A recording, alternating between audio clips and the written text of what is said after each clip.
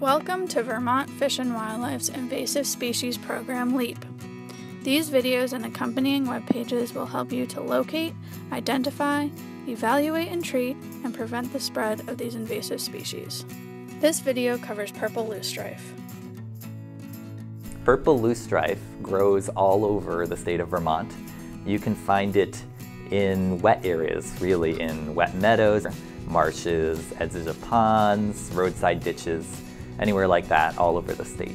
This is a plant of purple loosestrife. This is actually last year's stock of the purple loosestrife plant. You can see it can get up to about 6 feet tall, and when it's in flower it has these fuchsia wands of flowers that are really bright.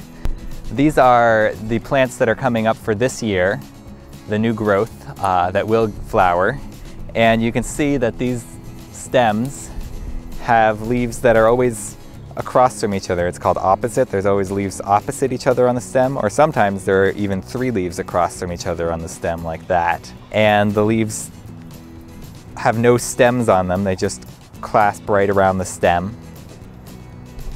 And the most distinctive thing are those purple flowers that you'll see later in the summer.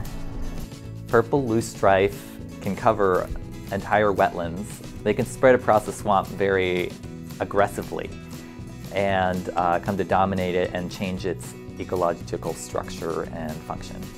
Thankfully, for purple loosestrife, there actually is a treatment, and most of it is already actually happening without any of our assistance. There's a biocontrol. In this case, it's 4 different beetle species that have been introduced, and it's actually been very successful over the last 10 years in controlling purple loosestrife around the state. If you want to get beetles in your wetland, because the loosestrife is still very heavy, the beetles are readily available. The best way to prevent the spread of purple loosestrife is, like many of the other invasive plants, to make sure you don't plant it in your gardens. In fact, purple loosestrife is sometimes sold, it's illegal to sell in Vermont, but it's sometimes sold as a sterile variety. People will say there's a sterile cultivar of loosestrife that won't spread.